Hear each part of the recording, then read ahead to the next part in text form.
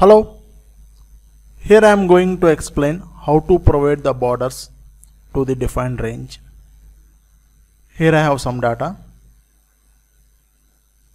Click on Developer tab, click on Visual Basic.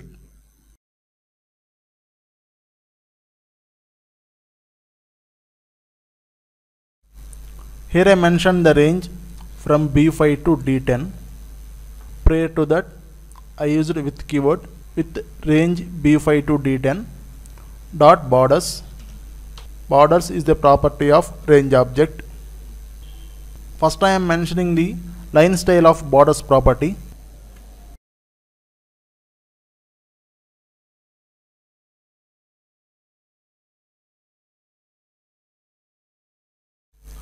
Here I mention 4 categories of line styles.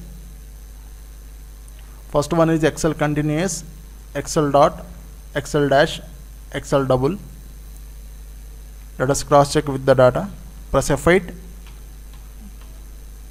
This is for Excel continuous, Excel dot, Excel dash, Excel double.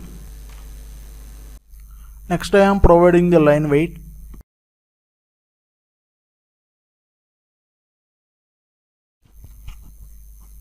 Next I am providing the color index of the border.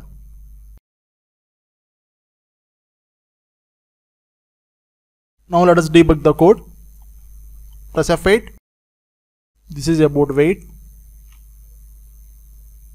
Right now it is in thin, medium, thick. After that I am providing the color index. In this way we can apply the borders to the data.